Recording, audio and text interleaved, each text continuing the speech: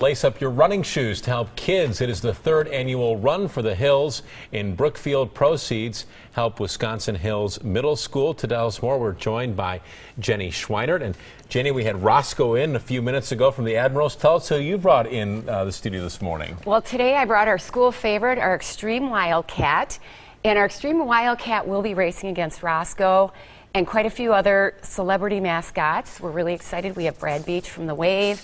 We have a lot of restaurant mascots, and they're all going to go out there and try to win that mascot trophy. Now, beyond just the mascots, there's a chance for the rest of us to run. This has become a very popular race for families to get involved in. Tell us about Run for the Hills. Well, we have a great 5K course. It's a fast, flat course. It starts at Mitchell Park in Brookfield and runs around Foxbrook Park. It's a beautiful course, whether it's raining or sunny. It's a great course. And then we have some kids races too. So there's something for everyone. For every age group, we have kindergarten through 5th grade races, and the 5K is open to everybody. And the money goes to help what? The money goes towards our middle school, and we use the funds raised for our fine arts programs.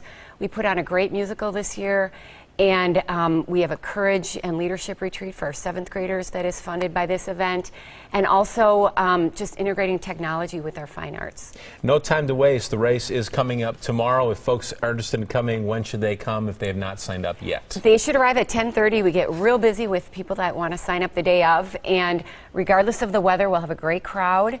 So it's $20 for an individual, it's $60 for a family, and we also have team registration, and the team is a great deal because you can register for $12 a person if you have 10 or more people on your team.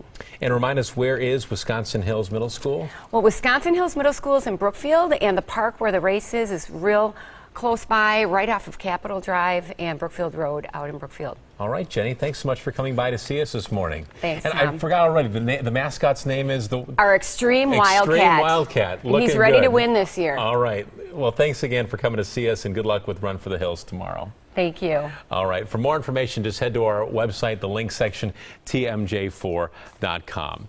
Still to come on Live at Daybreak this Saturday morning, the Brewers look to stay hot as the Cubs come to town. A new Bob Uecker statue in the